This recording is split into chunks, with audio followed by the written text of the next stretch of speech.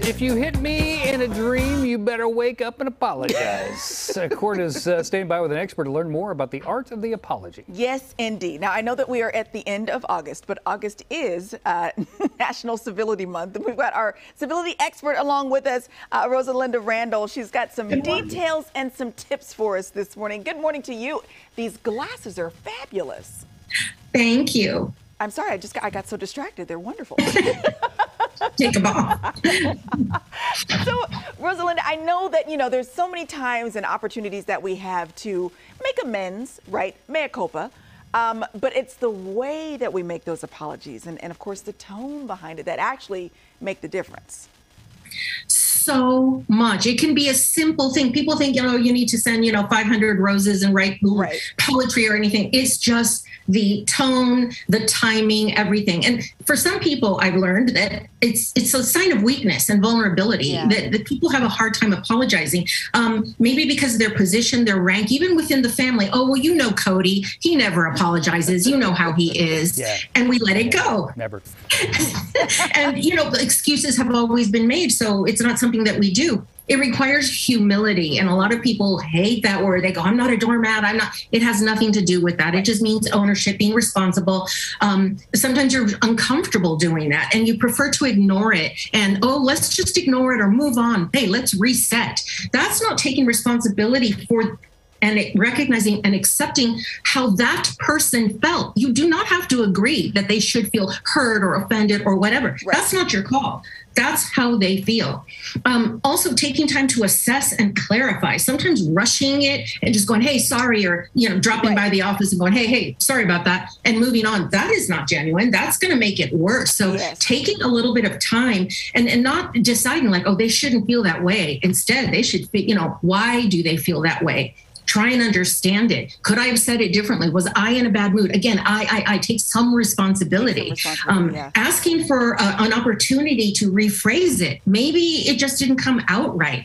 And run it by a trusted person. And I don't mean social media, just the situation. That can help. And it goes to how we apologize is the way that you go about the apology can make the difference to the person that is receiving the apology. Most definitely. Use their reaction as a guide to how you can apologize. Yeah. Is it going to take more? Were they really upset? The delivery method, texting, email, maybe those are appropriate. Again, it depends on the relationship and how bad they were. Do not, if I have to say one thing and close this, do not include excuses when you apologize. Oh, that's good. That's it. I was in a bad mood. Don't give opinions. Well, you shouldn't feel that way. You're too sensitive. You need to move on. All of those things, not your call. Not your call. And again, timing, if it's not a good time, ask for the opportunity another time. Yeah. And then the last point you have is expectations and letdowns. Now, is that for both sides, the apologizer and the apologizee?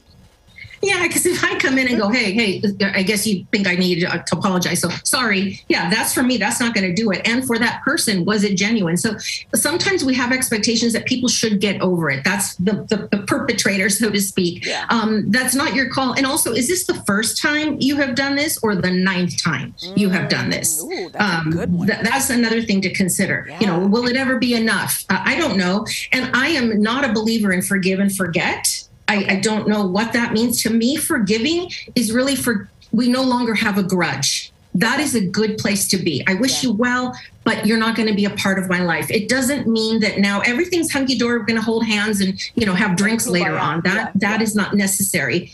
And sometimes the relationship ends or adjusts permanently or temporarily. That's another thing that's difficult to accept when maybe we did a heartfelt apology and we think they should forgive us. There's no shoulds in this situation. Very interesting stuff. Well, she is the author of Don't Burp in the Boardroom. She's our civility expert, Rosalinda Randall.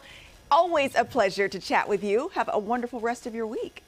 Thank you so much. It's always a pleasure to be here. All right. And we're going to link all of her details on our website, gooddaysacramento.com, under show info and today's date. Cody? We apologize for all the things that John did. I was listening to that. I was thinking everything she's talking about.